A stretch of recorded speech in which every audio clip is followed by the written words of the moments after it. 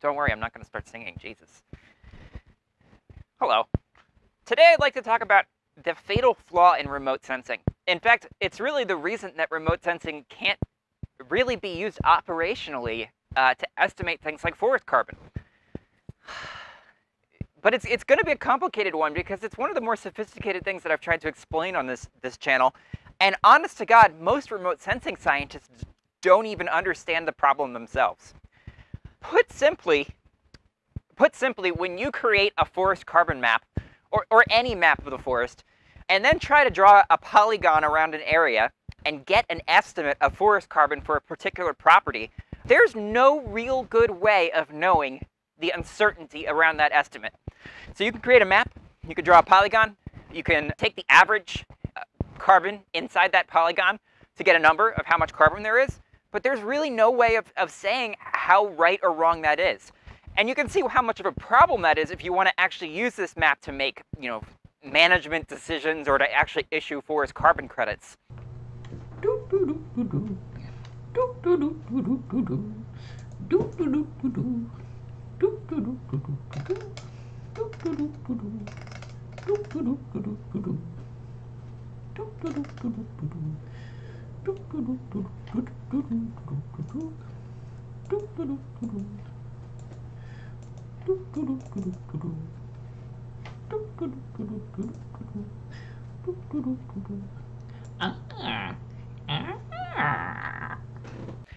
And so, to understand why that is, I think first we have to deconstruct how traditional forest inventories work. Traditional forest inventories are a statistical sampling of a population. And so if I have a property, for example, what I will do is I will go out and measure subsample of that property, let's say maybe 10% of the area, and I'll do that in a series of plots. And so for each plot, essentially, I'm measuring biomass on that plot. Then I'm looking at all of the plots, and I'm seeing how much biomass differs from plot to plot. And then we can compute confidence intervals from that if we basically compute the amount of variation between plots and then take into account the number of plots that we've measured. So for example, if we've measured more of the area, then our uncertainty goes down.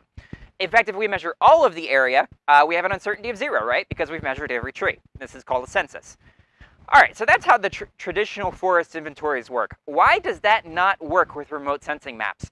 Most people who are looking at these maps will say, okay, we've mapped out all the trees in our area, therefore our uncertainty is really low, right?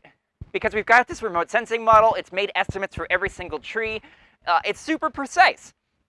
And in a sense, that's kind of right? I mean, you could miss the biggest trees in a traditional forest inventory by just not putting plots there.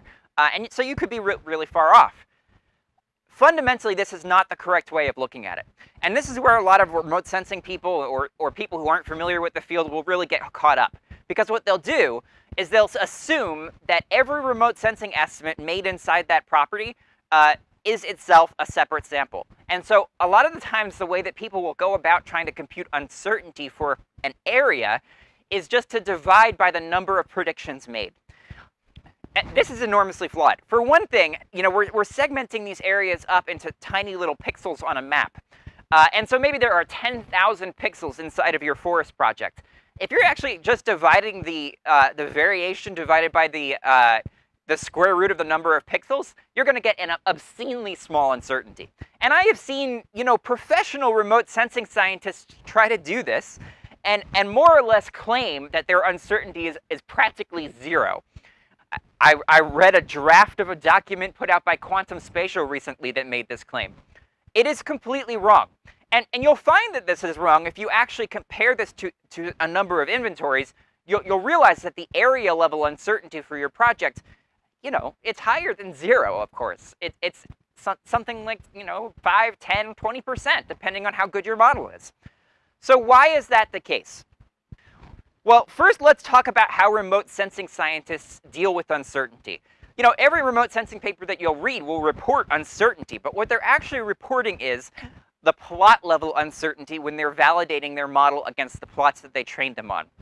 Now, what do I mean by that? Remote sensing models are trained using a set of forest inventory plots. right? So maybe you've got 150 plots. You're setting 50 of them aside. You're training the model on 100. And then you're validating the model on those 50 plots. Now, from those 50 plots, you can say things like, oh, our model has root mean squared error of 20%, or our model has a bias of 5%. And that's what's reported in all of the remote sensing literature. That's all remote sensing scientists care about. That's all they actually ever disclose. But that doesn't tell you how good your map is actually doing in an area. That doesn't tell you how good your map is doing across 10,000 pixels. That only tells you how good your model did on average at estimating a single plot, at estimating a single pixel. So why is this a problem? Why can't we just take the model's error and assume that if we apply the model to 10,000 pixels, that the error will kind of level out, and that the more pixels that we apply the model to, the better it's going to do, and that if we apply it to 10,000 pixels, then the model is going to be perfect?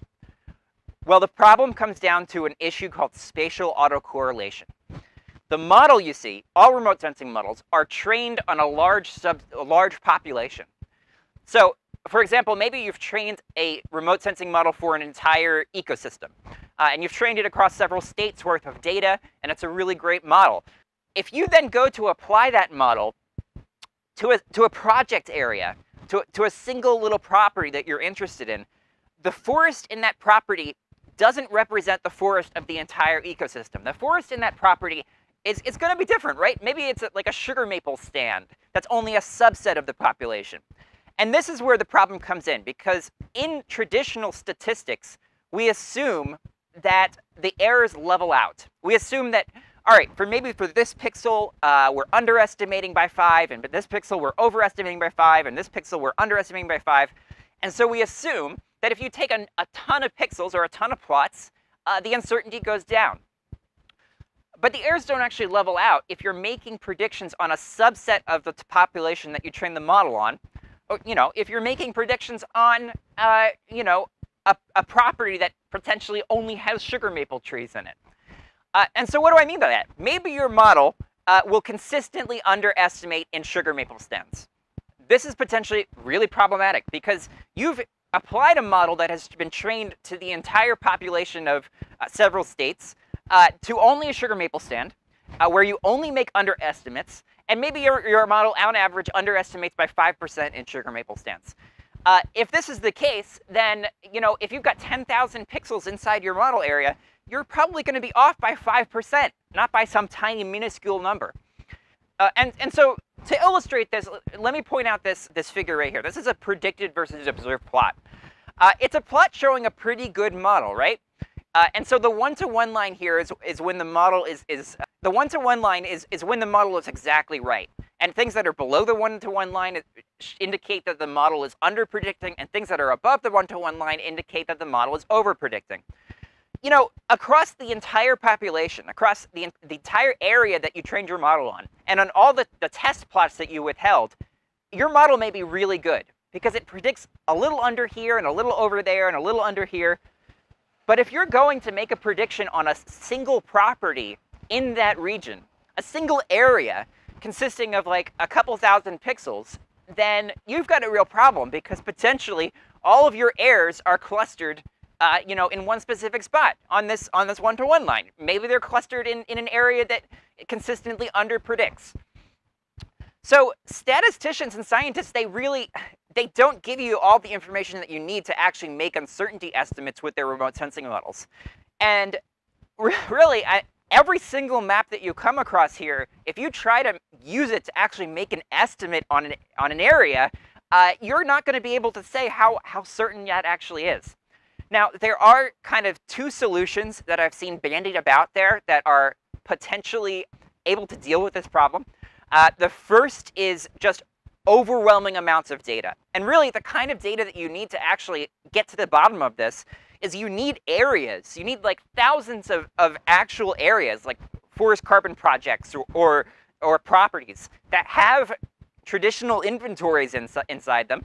And then you can compare the estimates made by your model in those areas to the estimates made by the actual forest inventory. And then you can say, for an area of this forest type that's 100 acres large, On average, we get an uncertainty of 7%. Now, in reality, nobody has that data. The only people who really have that data are like forest, timber companies, and they don't share that stuff. The other solution that I've seen to this involves extremely complicated Bayesian statistics. And basically, what you need to do is you need to create some sort of Bayesian process model.